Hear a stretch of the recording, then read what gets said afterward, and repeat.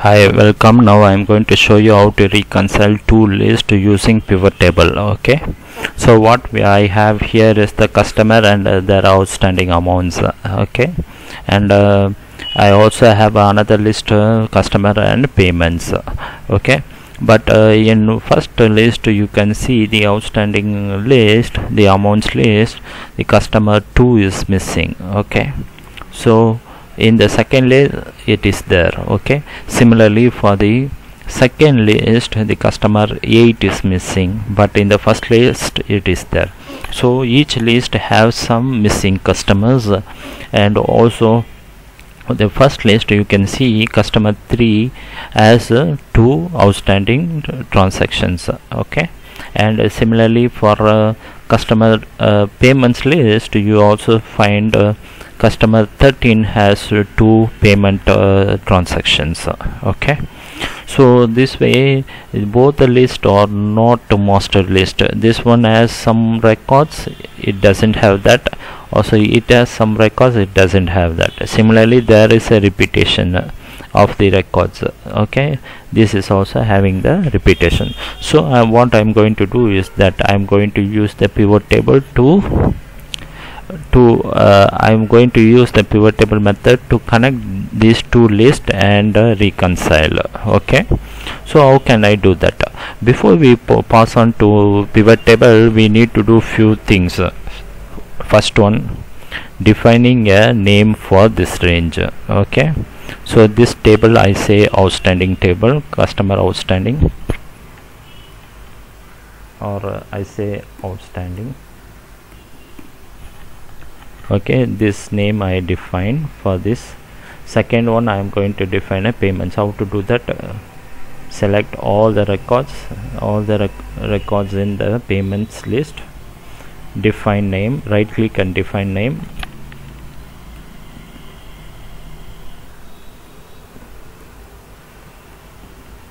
payments. Okay, press OK. Now what I want to connect these two tables, you must have some master table. Okay, otherwise how can you connect? Because you want the master list of customers, because we are going to work out on the customers. So how can we do that? We want this, copy the first list, I put it here, full list of customers. Then I also copy the second one. Okay, only the customer IDs. Copy, sorry, it's copy, then I put it down here. Okay, the second list of customers. Then what I'm going to do is that I select the full column, and I select the column G, go to data, then remove the duplicates. Data tab, you got data tools, there you have option to remove duplicates. I remove it. Okay, so I press remove duplicates. Then I must check the data header, because I have the header customer. Then it shows the column, from which column you want to remove the duplicates is in the G column. Now it is customer, because we have a header. Press OK. Then it says 12 duplicate values found and removed, 14 unique values remain. Okay, so this is our full list of master list of customer. This is the master list of customer ID. So I am going to name this one also as customer. Okay, so now I'm set to do the pivot tables. Okay, so what I'm going to do, I'm going to select the first one and insert a pivot table. Okay, this table as select a table or range, which is I already selected the range. Okay, that range is nothing but I will give the name I already given, outstanding.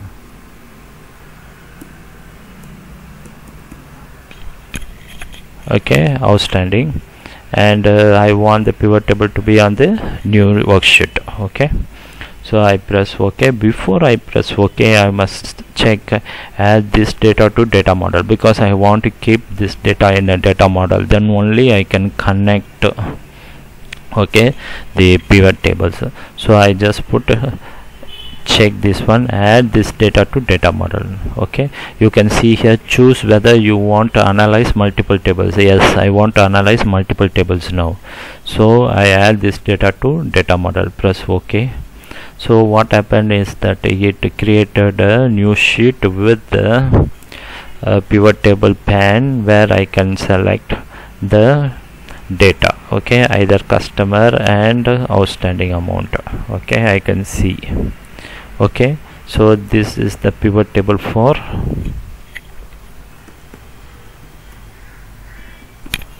outstanding, right?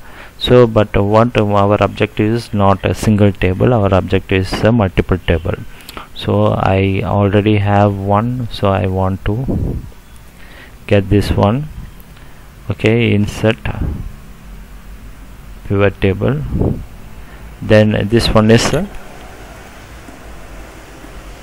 range is payments. I already defined the range payments, where to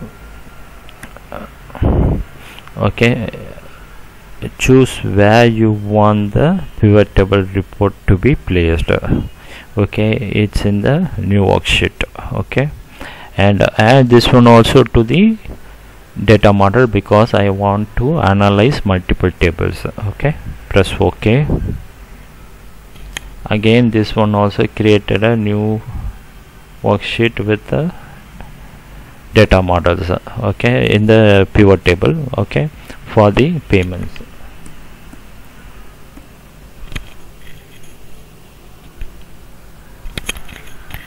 Okay, so we have a pivot table for outstanding, pivot table for payments.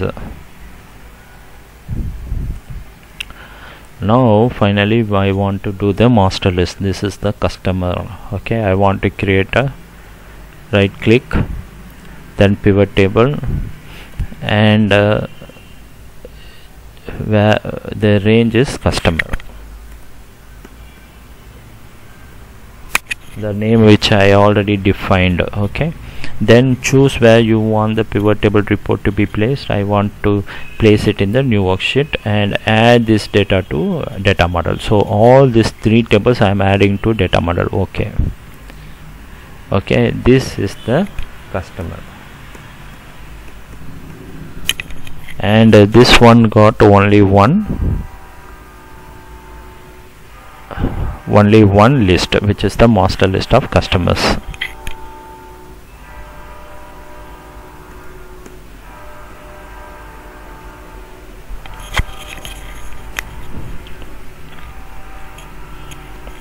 Okay, now we got three pivot tables. Okay, and we want, but our objective is not three different pivot tables. We want only one pivot table with to reconcile both outstanding and payments. Okay, how can I get the data of the other two pivot tables to this master list? Okay, that one is we already added to the data model, so both the pivot tables are existing here. You can see active, next to active in the pivot tables pane you can see all. Okay, here you can see three pivot tables.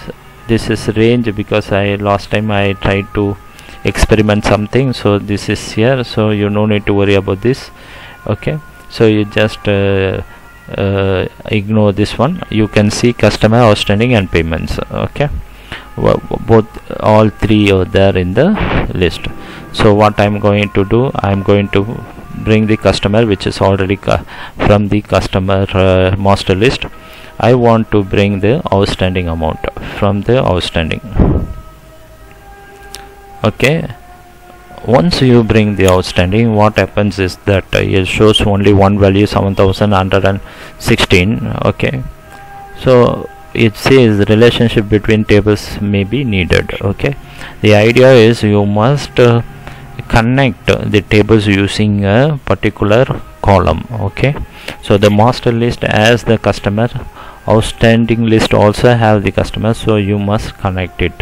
How to connect it? Create, or you can auto detect. Instead I will show to you how to create manually. Create. So you have what is the master list, that is the primary table, okay, and the table foreign one is the outstanding table, okay.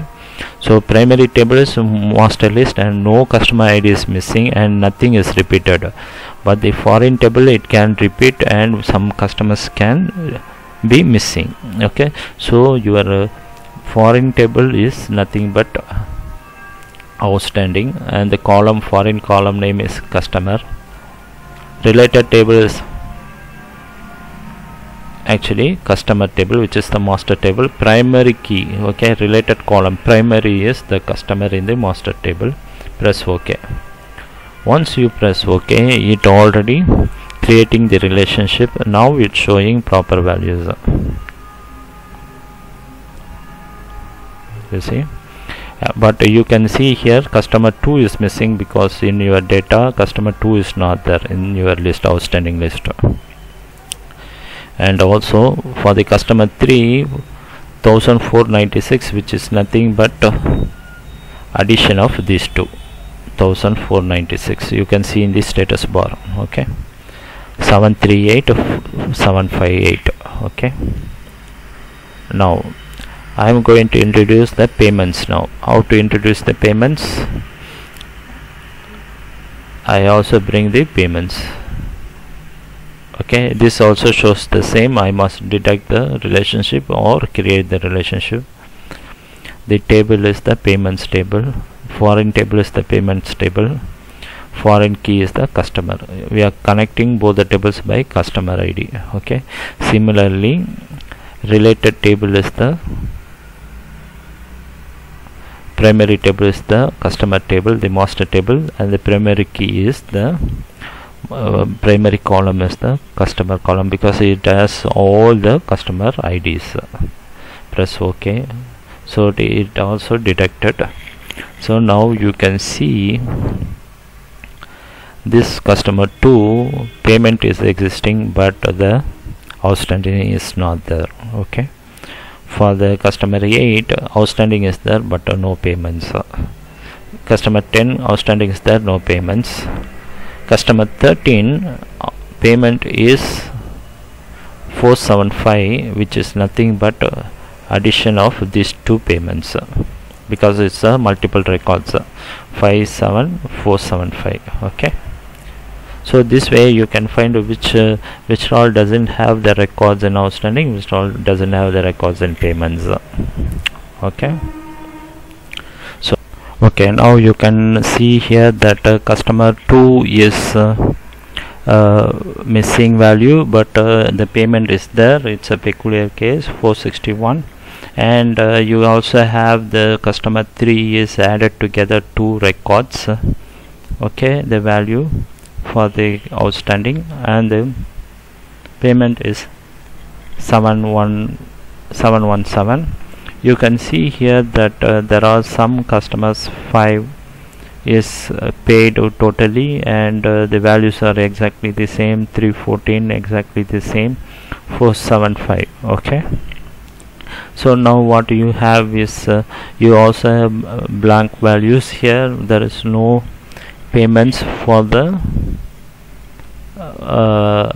C08 and C10 and 14, okay.